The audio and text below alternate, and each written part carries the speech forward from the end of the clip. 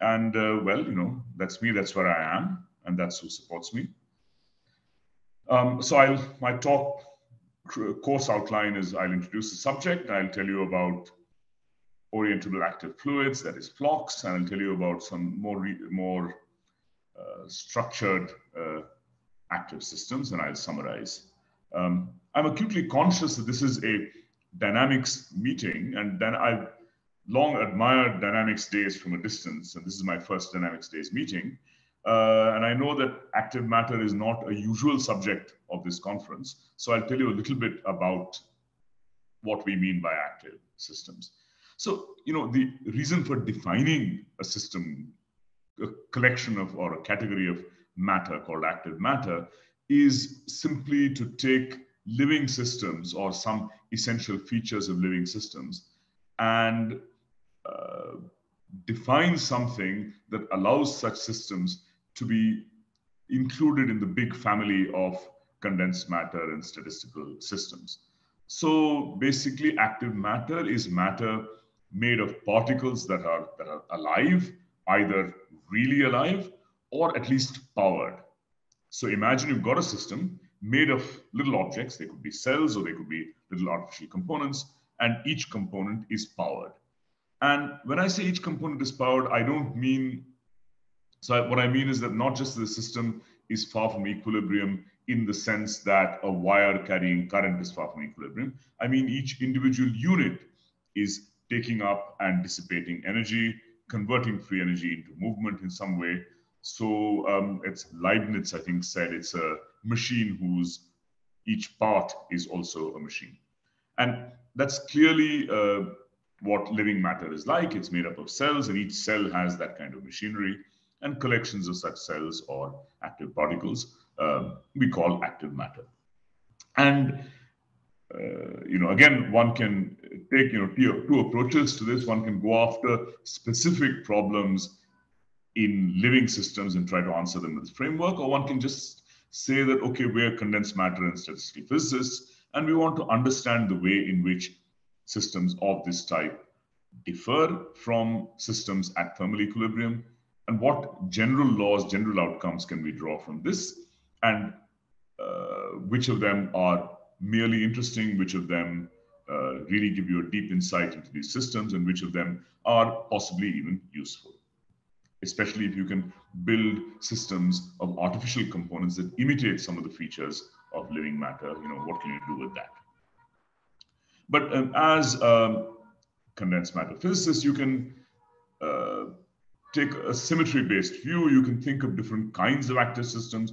You can think of little droplets that transiently propel themselves in some direction, but are basically characterized by a concentration field. You might call that scalar active matter. You can think of systems of this sort.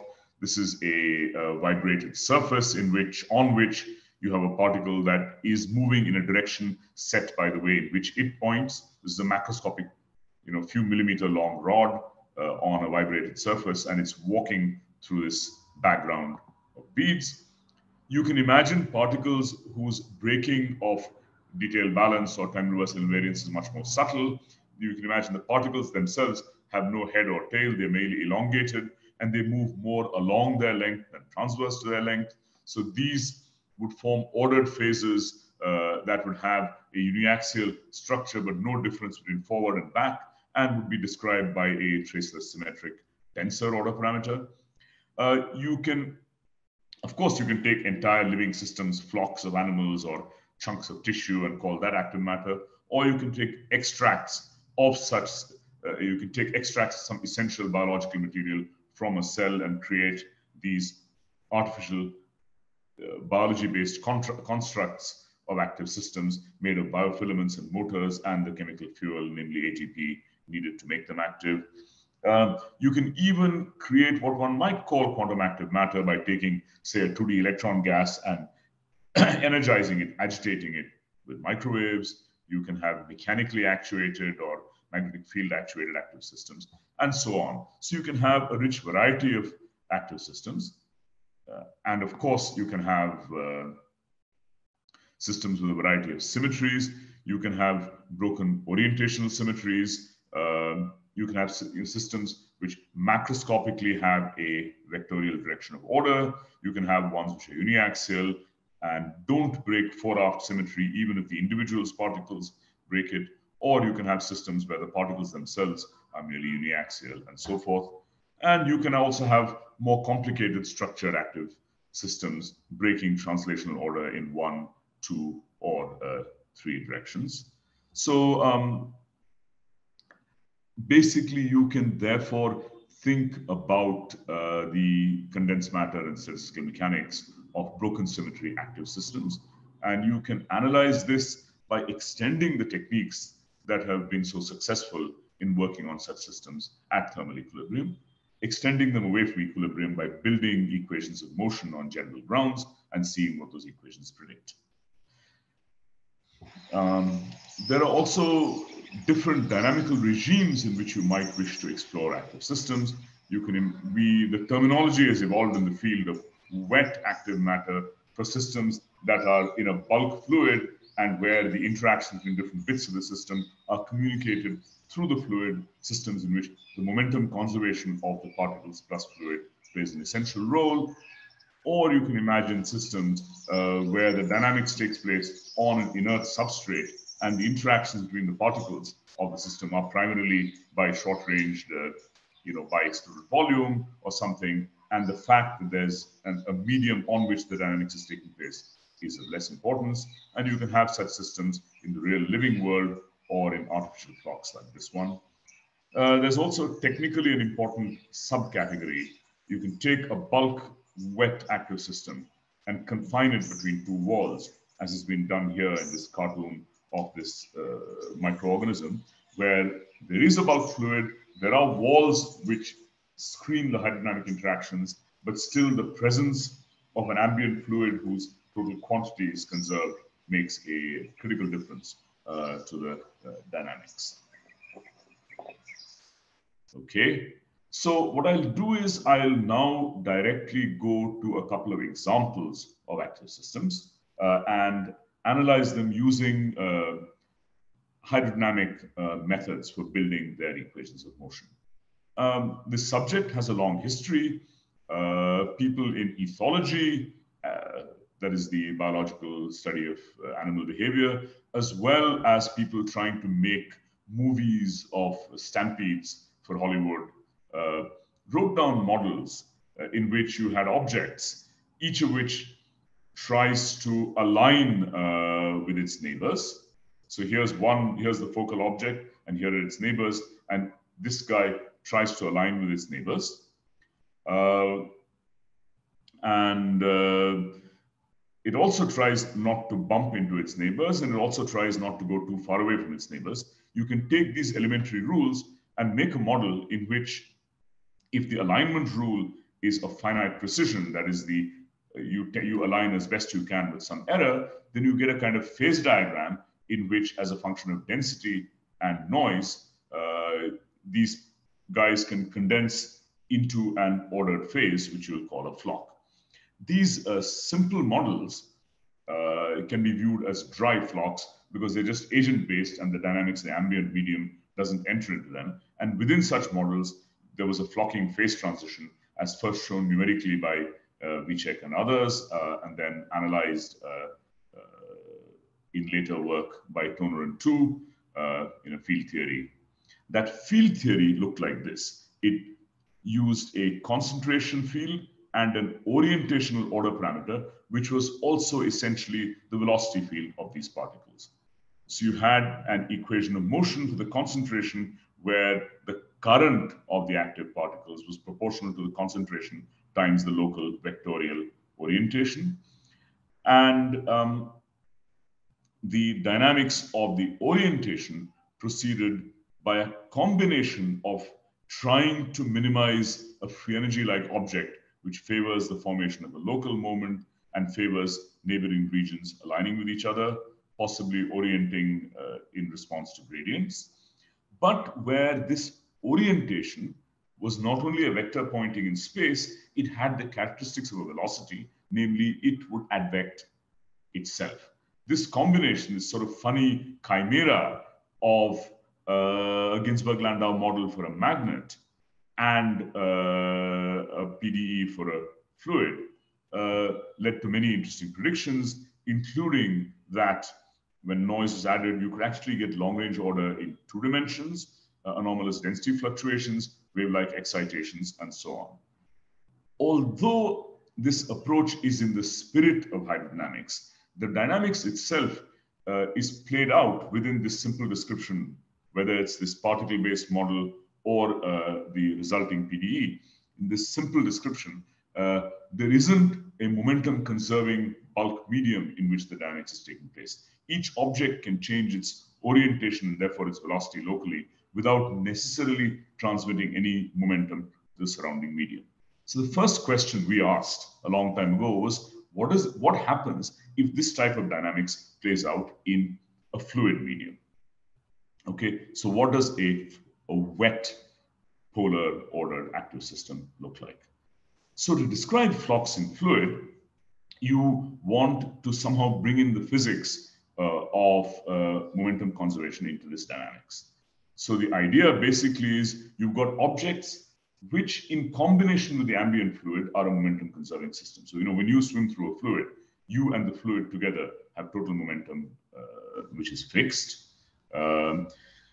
Therefore, the force density associated with your motion, if you're a bacterium or if you're an alga, is a dipolar force density in which the total force is 0. At the simplest level, that dipolar force density can push outward along your long axis as here, or can pull inward along your long axis as here. So you want to build the collective hydrodynamics of orientable objects endowed with permanent force dipoles. And when you do that, you get a hydrodynamic equation in which the dynamics of the orientation can go downhill in an energy function and can couple to the flow through this, either through advection and rotation as here, or by aligning with the symmetric part of the velocity gradient as here. The orientation field created by these active particles endows the system locally with a stress which is bilinear in this vectorial orientation.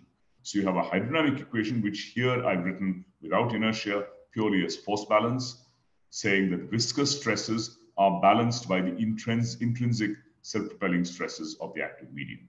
In my cartoon here, each particle had a force dipole. This gives rise in a coarse-grained picture to a force density bilinear in the orientation. Okay, F is a free energy favoring alignment. U is the hydrodynamic velocity field of particles plus fluid together. P is the orientation. S is the symmetric part of the velocity gradient. So this set of equations, when analyzed for the case of a macroscopically aligned state, led to rather surprising results. And I'm returning to these very old results because of new findings about a more comprehensive understanding of the instabilities here. So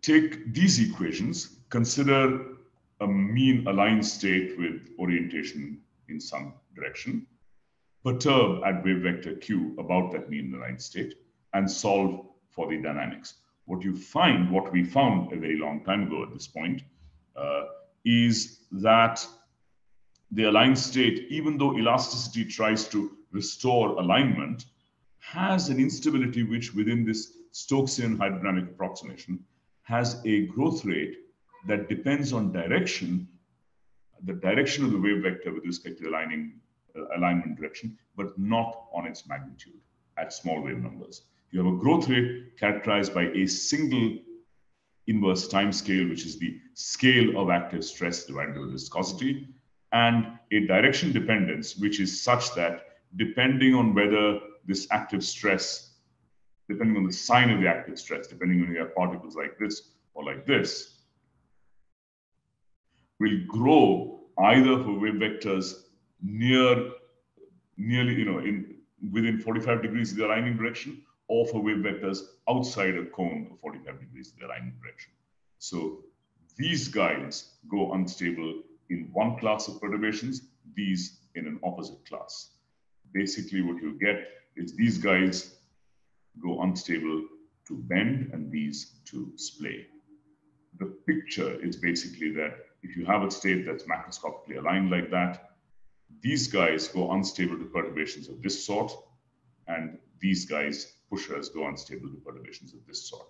And you can kind of see why by, in a cartoon, by introducing a perturbation and seeing that the secondary flow induced by the stresses, the perturbed stresses, further tilt the orientation in the direction in which you're already tilted it. So this is an old story, 20 years old, actually. The important features of it are that there is a single time scale, viscosity divided by active stress. The instability kicks in on length scales larger than a scale set by the competition between active stresses and the intrinsic orientational elasticity of the medium. On those long scales, in a bulk system, bulk but still without inertia, things simply go unstable.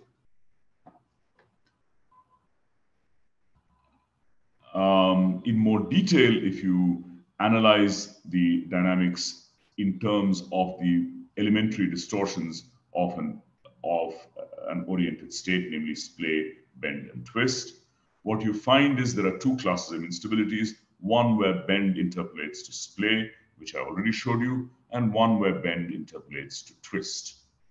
This one is unstable for all directions other than pure twist. In this one, you have an instability that interpolates between either unstable in bend, stable in twist, or stable in bend, unstable in twist. This picture of the instability is well borne out by careful experiments, most recently by the Barcelona group, but also by a variety of other studies, including flows inside a cell.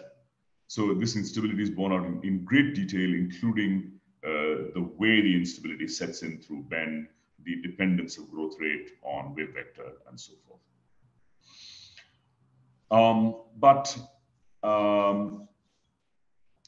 One should pause at this point and ask, aren't there other possibilities? Can you have stable flux in bulk fluid? Let's make a comparison to two very different systems, both of which may be familiar to this dynamics group.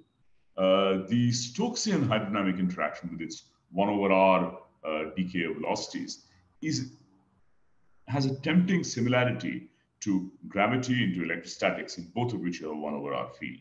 And you know that a gravitational system has a famous instability, namely the Jeans instability, which is length scale independent if you don't have a pressure. And an electrostatic system is famously very rapidly relaxing at long length scales. Both of these have a single time scale set by the strength of the interaction. In the case of gravity, it's always destabilizing. In the case of an electrolyte, it's always stabilizing at small wave numbers.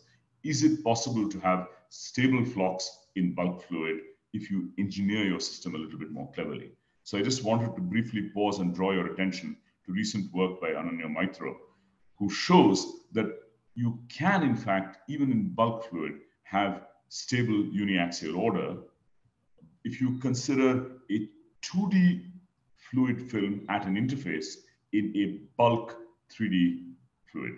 If the bulk system is incompressible, but flow isn't confined to the 2D plane, but can move outwards into 3 dimensions, it turns out this long-ranged character of the hydrodynamic interaction can lead to stable 2D flux, in fact, anomalously stable 2D flux in a 3D film.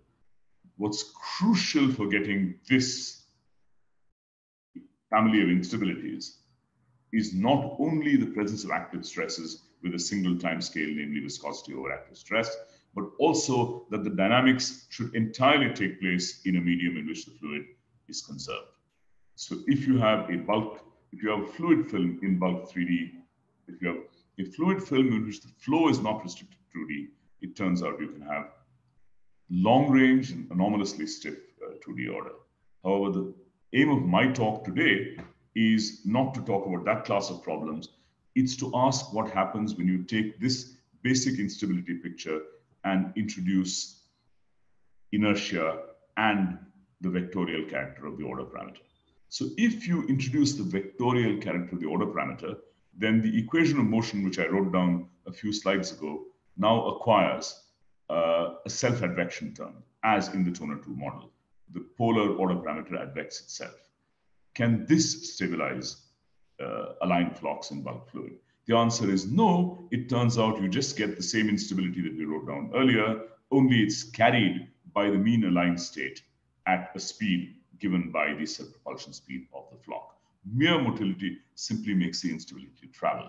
You can't outrun the instability because the Stokesian instability, given the peculiar character of the static Stokesian approximation, is instantaneous. It kicks in everywhere at the same time, like Newtonian gravity. Will inertia alone stabilize the active aligning orientational instability? So now let's take the equations of motion I wrote down earlier, not put in polarity, that is not put in self-advection, but include inertia in the form of at least unsteadiness and, if necessary, the advective nonlinearity as well. Well, then it turns out you get an instability which now is not instantaneous, it has an invasion speed, because whereas earlier the instability, let me show you, the instability had this character that it grew at a rate sigma a over mu at small wave numbers with a direction dependent character. Now, instead of being a first order dynamics, if you work in a description where inertia dominates, you get an instability with a growth, with an invasion speed, a growth rate linear in wave number. This is frequency squared, this is wave number squared. So you have something with a speed, but it's not a wave speed, it's an invasion speed. Depending on the sign of this active stress, in some set of directions, you'll get omega squared going as minus q squared. So you'll have an instability with the characteristic speed set by the square root of the active stress divided by the mass density of the system. So it's still unstable. So polarity makes the instability move, but the intrinsic character of the instability is still of instantaneous growth. Inertia gives the instability a speed. And so we ask, what happens when you have both inertia and the vector character of the order parameter taken into account in a single description? So the equations of motion for that problem are this dynamics for the orientation field, for the vector orientation field, including self-advection as well as advection by the fluid, and this dynamics for the momentum density or the velocity field of the system, with crucially with active stresses here bilinear in the vector order parameter. The fact that the system is active enters in two ways here, one through the active stresses buried in here with a scale sigma a, and one through the self-advection. The oriented state advects itself with a speed v0, and distortions in the orientation give rise to active flows through stresses of characteristic strength sigma a. So you have two in principle independent parameters governing the active stresses in this problem. The reason these two parameters are independent is this stress comes from the strength of the force dipole that mobilizes the particle, and this guy comes from the characteristic speed at which the particles move, and the two don't have to really be related. You can imagine a swimmer which has a force dipole coming from this kind of dynamics like a bacterium, and a speed dominantly coming from a purely quadrupolar force density like this swimming torus from Ed Purcell's article. So if you put these two together, you get something with an independent scale of self-propulsion and active stress, or you can think of it as an object which swims because of a slip velocity on its surface, in which if you expand that surface slip velocity in polar coordinates on the surface, the coefficient of P1 of cosine theta sets the scale of the speed, and the coefficient of P2 of cosine theta sets the scale of the active stress. So there's any number of ways of seeing why the swimming speed and the force dipole strength don't have to be directly connected to each other. So if you now go back to these equations of motion and now analyze their dynamics, and you see that there are some independent, some crucial dimensionless groups, the most important of which is a measure of the relative magnitudes of the self-propelling speed and the active stress. I've written it here as what looks like a ratio of stresses, but it's more usefully viewed as a ratio of two speeds, or squared ratio of two speeds, self-propelling speed and the instability invasion speed. You recall I said that when you include inertia in the orientational dynamics, the instability of the aligned state has a characteristic speed, which is given by the square root of active stress over density. That's one speed. Self-propulsion or self-advection is another speed. And this ratio turns out to be absolutely crucial. There's also another important dimensionless group, which is the ratio of the rates at which orientation diffuses versus vorticity diffuses. That number in all systems, all liquid crystalline systems that we know of, is minute and will always work in the regime where it is small. This parameter, which is really a kind of Reynolds number, and in fact will be a Reynolds number at the particle scale if the active stress is simply viscous at the scale of the particle. This guy, this quantity R, is really what we're most concerned with. And you recall that the instability in the strict Stokesian limit had this character of a single time scale. When you combine inertia and polarity and active stresses, what you get is an instability whose growth rate at linear order in wave number is a competition between the active stress and the self-propelling speed. And if the self-propelling speed is large enough, you can overcome this instability. So the picture is the following. If you look at the growth rate as a function of wave number, then in the strict Stokesian limit, there is zero self-propelling, zero inertia. You get an instability which has a non-zero growth rate at small wave number. That's the green line. As you turn up self-propelling speed, keeping the density non-zero, this instability now acquires a linear growth rate at small wave number. That's the red line. And as you increase self-propelling speed, the instability weakens. It turns out to become an order wave number squared instability. And for large enough self-propelling speed, the instability goes away altogether, and you have a stable dynamics. So the admixture of a fairly small amount of inertia, kind of order one amount of inertia, it turns out, is enough to eliminate the intrinsic instability of the line state and give you stable flocks in bulk momentum conserving fluid. This, of course, is a linear stability analysis. We would have loved to make more definitive statements through an analytical theory, but we're not clever enough to do so. And so we decided to exploit the cleverness of a direct numerical simulation. So we took these pair of partial differential equations and solved them numerically. That was Ryan Chatterjee's PhD work. This is a paper that came out last year with Ryan, the late Aditi Simha, Navdeep Rana, and Prasad Perlekar at the Tata Institute of Fundamental Research in Hyderabad. So what we showed is that as a function of this Reynolds number-like parameter, and as a function of the ratio of orientational diffusivity to kinematic viscosity, you get a dynamical phase diagram, which if you look at it just over near this end, which is probably the physical regime, has a region in which the aligned state is unstable with growth rate linear in wave number. That region turns out to be numerically a state which is best described as defect chaos or defect turbulence. If you cross the threshold to the instability, where the instability changes character from linear to quadratic in wave number, even though linear stability analysis predicts that the aligned state is unstable with growth rate, quadratic, and wave number. In practice, numerically, we find that state, although it jitters around a bit and fluctuates a bit and is indeed chaotic, it doesn't lead to defect proliferation, and the aligned state on average retains orientational order. So you go from defect turbulence to an unstable, intrinsically noisy but ordered state, which one can call phase turbulence. If you go beyond the second instability, you go into a completely quiescent state in which all perturbations decay.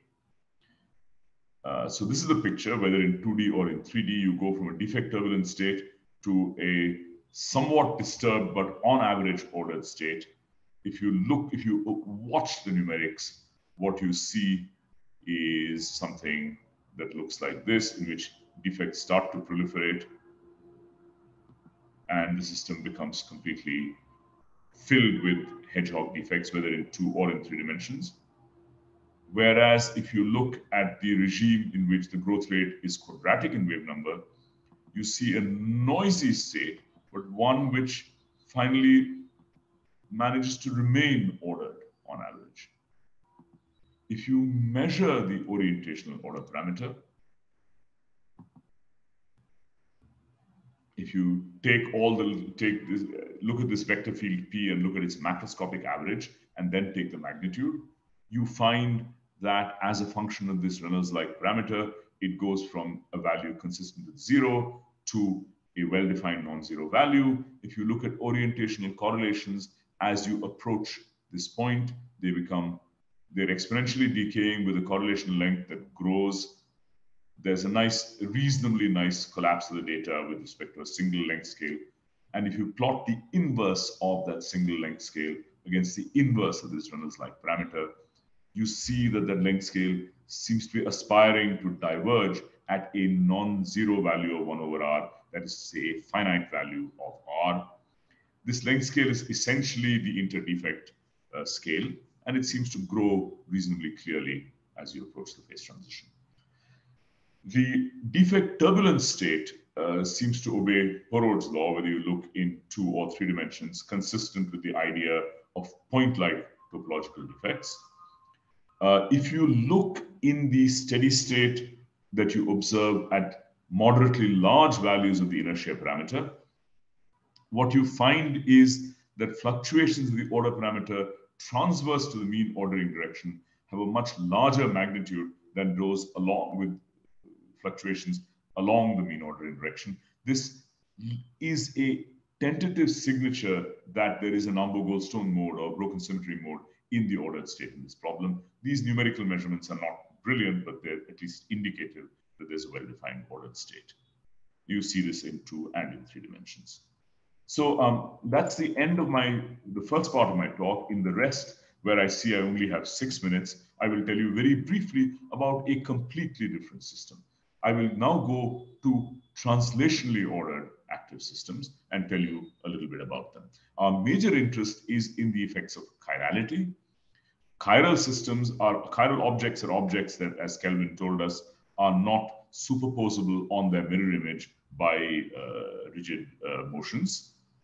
Our typical notion of chirality in 3 dimensions is illustrated by these conch shells. In 2 dimensions, if you have an object that looks chiral, clearly if you go to the other side, you can change its chirality. So if you have a 3D chiral object and a vectorial direction defined, then you can talk about intrinsic 2D chirality for that object as well. One of the studies that motivated us is the idea that 2 rather different one-dimensionally ordered systems, namely smectic liquid crystals in which there's a density wave and well-defined layers, and cholesteric liquid crystals, which are an orientation wave with no true layers, but is chiral. These 2 systems were shown by Lubensky and later by Radzichowski and Lubensky to have exactly the same long wavelength elasticity and hydrodynamics at thermal equilibrium. So it's curious because that means the long wavelength mechanics doesn't have any signature of chirality. Of course, the long wavelength optics does have a signature. So we were curious whether this cloaking of chirality survives even in active systems. So we built the hydrodynamics of active systems. by saying that imagine you had a general pseudoscalar order parameter psi, obeying a conservation law of this sort, and general stresses that you can build from such a pseudoscalar order parameter, which for achiral systems would simply be bilinear in gradients of it, and for chiral systems would be the simplest object you can write down, which is rank 2 and chiral, which it turns out is this rather complicated looking object. We showed that you can build the hydrodynamics of translationally ordered active systems simply by governing this order parameter with a free energy functional that favors a density wave and analyzing the properties of perturbations about a density wave state in which those perturbations have an amplitude and a phase. That phase is the broken symmetry variable of this ordered state. This chiral active stress gives rise to an interesting class of force densities which are tangent to contours of the mean curvature. I'm being a little too quick here. The idea is the following, that you have if you had a layered state, then the displacements about that layered state are described by this displacement field. There are interesting new force densities associated to chirality, which it turns out have this form, which means they act along tangents to the contours of constant mean curvature. It's an interesting kind of breaking of what is called Maxwell-Betty reciprocity, which I don't have time to get into. But the result is that if you take this system and provoke an undulational instability, either because of built-in active stresses normal to the layers or by deliberately pulling on the system, that undulated state, because of this weird new active force density, will acquire a vortex lattice of this character. So you can therefore take an active chiral layered system, induce an undulational instability, and that undulational instability will stir itself in this nicely organized way with an alternating array of vortices, clockwise, anti-clockwise, clockwise, anti-clockwise, in a square lattice. So you can have a system which can build a flow vortex lattice all on its own, and you can turn on or switch off that flow lattice just by pulling on or pushing on the active systems. There are interesting stories in 2 dimensions also. You can get spontaneous kind of tilted varicose instabilities. And there are even more interesting stories, which I guess I really do not have the time to talk about if you consider 2-dimensional active systems. Imagine you have a system of columns. You can imagine an active version of such a system in the bundle of microtubules in the axon of nerve cells. You can do the same trick. You can write down the hydrodynamics of the system starting from general considerations. 2-dimensional systems are interesting because you now have slightly more scope for interesting physics, because you've got a direction defined by the preferred axis, and you have a whole plane of directions defined by the density wave. And you can get a very interesting class of dynamical behaviors in which the longitudinal and the transverse displacement field modes mix if the system is not only uniaxial and translationally ordered and chiral, but also is polar along that unit axis, the preferred axis. You can get an interplay between longitudinal and transverse displacements, which has the character of, it's like a position and a momentum beating against each other, but these are both displacement-like variables. So you can get elastic waves in the completely viscosity-dominated limit due to polar chiral active stresses.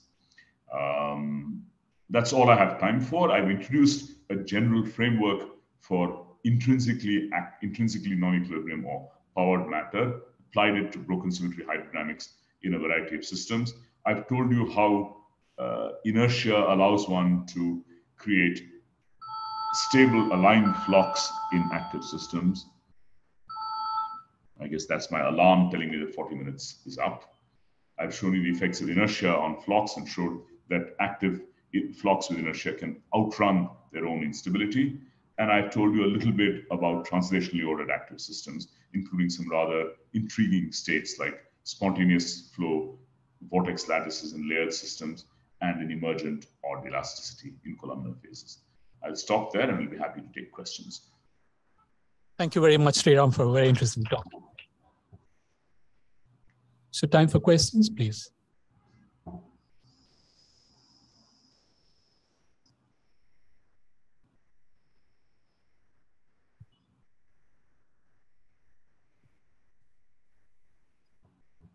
Maybe I will kick off.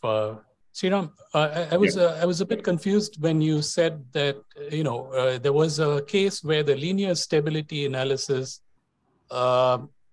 did not yield results, if I understand correctly, or you could not conclude something from that, but it still was stable. Is that right? So the correct statement is not that it was stable. Let me go back to that slide. So if you take these equations and perturb about an aligned state, so you have an aligned quiescent state, zero hydrodynamic velocity field, and macroscopically aligned polar order parameter. You perturb and look at the resulting dynamics.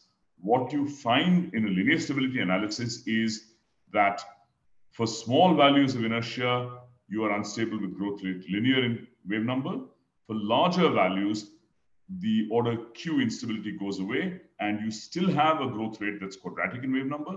But still, this state where the growth rate is quadratic in wave number, if you study the system numerically, we study the full nonlinear PDEs numerically, what you find is indeed that the aligned state, if you start from a perfectly aligned state and perturb it slightly, instabilities start to grow, but the interplay of instability at small wave number, nonlinearities that couple the small wave number mode to larger wave number modes, and stable behavior at large wave number end up giving you a state in which nonlinearities effectively stabilize the system, leading to a noisy.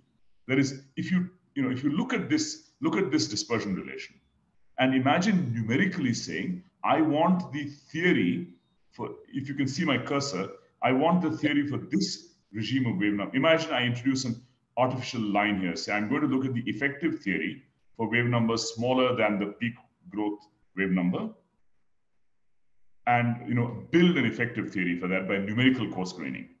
The claim is that our numerical results suggest that the effective dynamics at small wave numbers is stochastic because of the interplay of instability, nonlinearity, and stability at large wave number. The system is spatiotemporally chaotic, but not so chaotic as to destroy the system. Instead, it gives you noisy phase fluctuations of the orientation, but the system on average remains ordered. It's a little bit like if you took the Koromoto-Sierczynski equation. You recall Koromoto-Sierczynski has a diffusivity with the wrong sign. Therefore, if you have a displacement, the height field in the Koromoto-Sierczynski equation, if you perturb it, is supposed to grow with the dispersion relation that's quadratic in wave number here. But the effective long wavelength theory of Koromoto-Sierczynski, as shown by Jayaprakash, Hayo, and Pandit, is a stochastic PDE with a positive diffusivity. So a deterministic PDE with a negative diffusivity and nonlinearities effectively behaves at small wave numbers like a stochastic PDE with a positive diffusivity. Something similar appears to be happening here. We have not done an analysis at the level of Hayo, Jayaprakash, and Pandit to show that that's really what's happening. But numerically, the system retains on average an order while fluctuating about it. So it's as though you align, you have instabilities start to grow, nonlinearities kick in, they suppress the instability. And this keeps happening, but not to such an extent as to kill the order, just to give you an effective emergent noise from the spatiotemporal chaos. This state is defect turbulent, this state is only phase turbulent.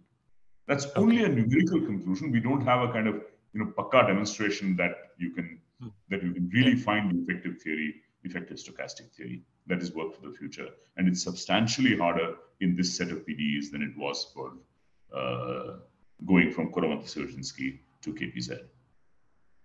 Thank you. Sriram, there's actually a question on this Zoom. Can you please read it? Sure. Hang on. Why don't I stop sharing and look at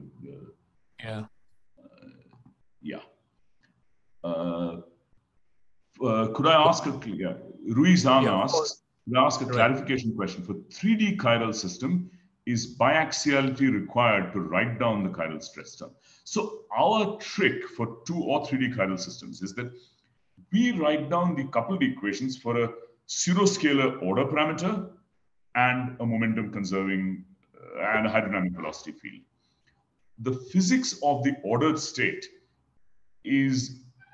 emerges by writing down a free energy functional governing the pseudoscalar order parameter that favors various kinds of translationally ordered systems. Let us say a lamellar or a columnar ordered state. So you don't have to introduce any preferred directions by hand. You can write down a free energy functional, look at what kinds of steady states or what kinds of mean ordered states it permits, and then perturbing about that state. Just as if you want to introduce special directions in a 3D, if you want to get the elasticity of a 3D solid, you can write down a free energy functional with just a scalar order parameter, namely a density. And if that free energy functional favors ordering at a non-zero wave number, you condense into that state and then you perturb about that state. And you look at the perturbations, and those will reflect the reduced symmetries of the ordered state. So that's what you do. That's how you do it. So you don't really need to write down the twisting director of a cholesteric or anything like that. You have an order parameter. You don't even ask what that order parameter is. It could be a composition variable. It could be the angle about some direction, or it could be a concentration of chiral particles. So that's how you do it. Thank you, Sriram. Hi. Is there any further urgent questions? If not, let's thank Sriram for a very interesting talk. Thanks very much. Sorry I'm not there.